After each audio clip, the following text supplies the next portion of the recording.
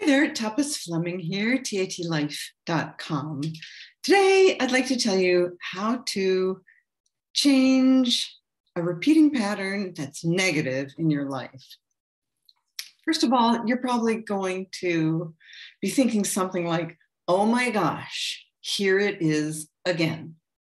So what you're noticing is that it isn't just how you feel in a certain situation or how people talk to you, or just your own private thoughts and feelings, sensations in your body.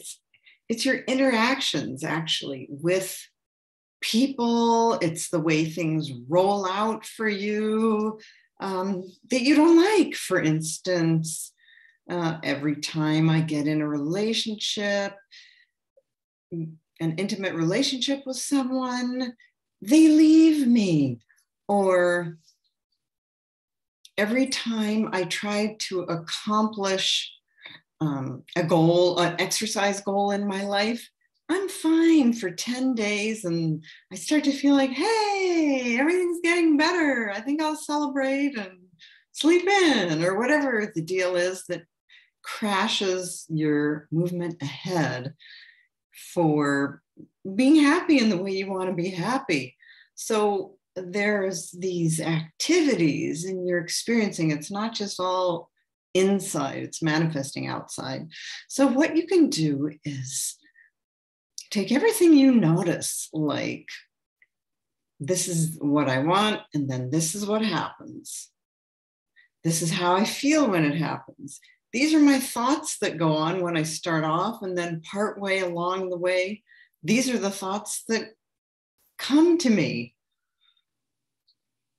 And when it happens, I feel crushed in my heart, for example, or whatever it is. So you just take the big,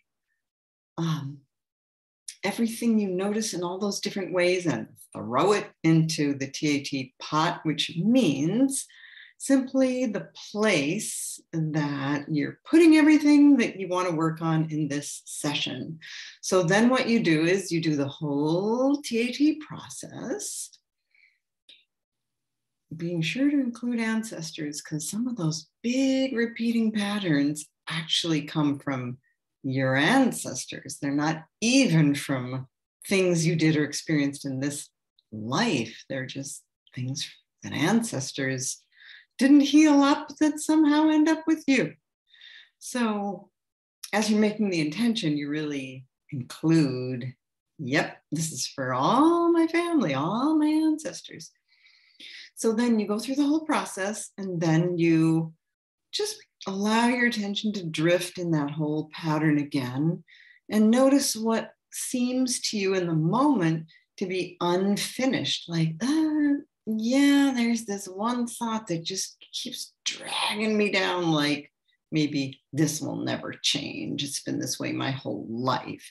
So you just take that thought and put it in the pot, and anything else that remains, and do TAT again.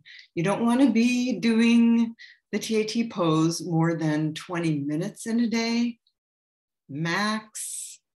So if you've already reached that limit, just make a list and do it again another day. And you just keep going until you notice that there's nothing disturbed or upset that comes up for you, and that when you try and do that thing, it actually goes through for you. There are no hitches.